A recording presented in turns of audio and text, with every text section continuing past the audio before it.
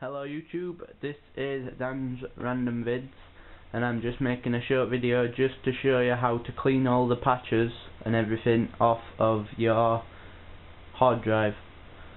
So first thing what you gotta do is dashboard, and then you gotta press your guide button, and then go to the right twice and go down to system settings.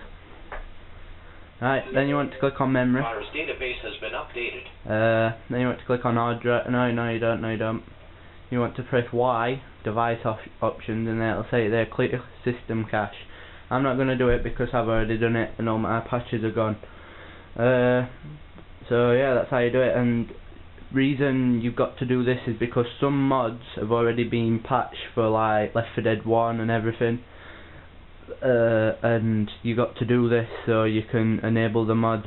By doing this means when you put a disc in, say if you want to go on Modern Warfare 2 or something online, you've got to download the patch again, not the patch, the update for that game again. So yeah, and by doing this means you're taking all the updates off so you can mod, like I just said, like been saying. So thanks for watching, and check out my Left 4 Dead 1 video. I've only just found the mods like a couple of days ago. So yeah, subscribe, comment and rate please. Thank you.